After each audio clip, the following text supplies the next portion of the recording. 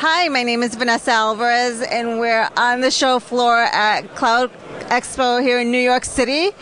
Thank you for joining us. I'm sitting here with Derrick from Jelastic. I apologize. And tell us, John, how have you seen the show today in terms of the customers that are on the floor? And talk to us a little bit about what your customer is seeing in terms of the journey to the cloud and how you're taking your customers through that journey. Okay, sure. So the show's been great so far. Lots of traffic, a lot of activity in this cloud space.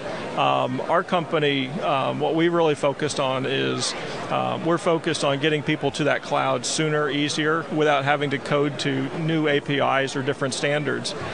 So really take your applications, open source or others, bring them over into the platform and get the full benefit of the cloud right away.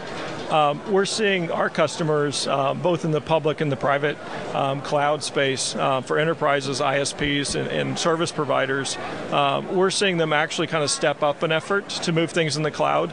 I think the big debate today is not whether people are going to go into the cloud. It's really a debate of how much of their business goes into public cloud versus private cloud. I think it's a debate that's going to go on for a while, for sure. For years, I've seen predictions that have most of the world staying in the private cloud, and I've seen other predictions that say most everyone's going to move to the public cloud. We don't really mind either way. We provide software for both scenarios, and we're seeing good growth. Fantastic. So it's interesting you say that there's private versus public. I think today in the next phase of cloud, we realize that hybrid is very important for a lot of enterprises. And the API is an issue in some instances. So how do you talk to your customers about the standardization of APIs or what they should be expecting from their cloud solution? Right.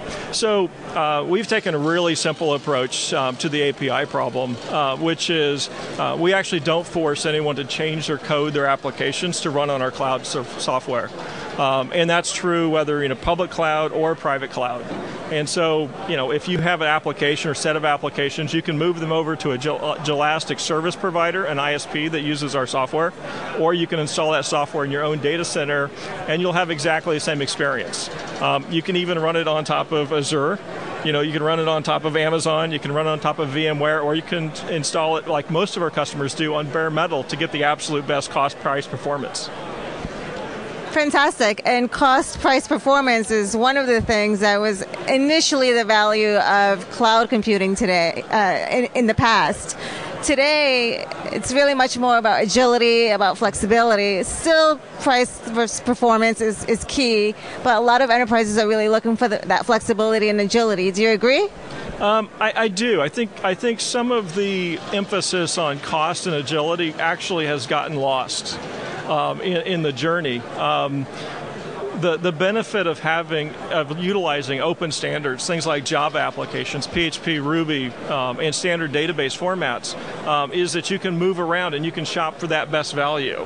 But when we get companies that are providing cloud solutions or software solutions that force you into proprietary APIs, you actually get locked in even though you're using open standard stuff, right? And so that's a really key problem. And so we're selling to both private clouds for enterprise as well as for public hosted clouds, and it looks exactly the same. And you don't have to change your application.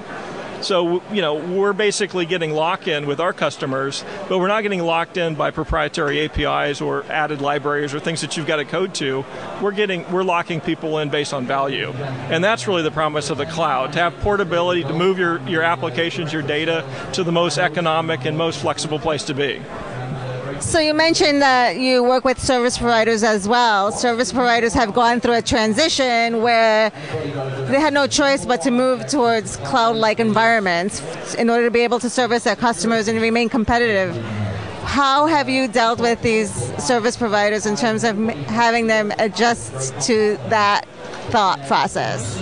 So just like I was mentioning, cost effectiveness, efficiency, and agility, ease of management is also a really key value proposition. And so our package has actually been selling, our software has been selling for a couple of years, and many of our customers have thousands of end customers, because a lot of them are public hosting providers, and each of them have just a few people actually supporting the product because it's proven, it's tested, there's no development required, it's ready to go, ready to run. And so being able to support a lot of different activities, innovation in the actual end application or use of applications, as opposed to investing back into IT, support, development, everything else to get something kind of that works. So really focus on value and delivery of value to the end customers. Great. Well, thank you for joining us. Can you tell our audience where to reach Jelastic? www.jelastic.com. Okay, great. Thank you so much.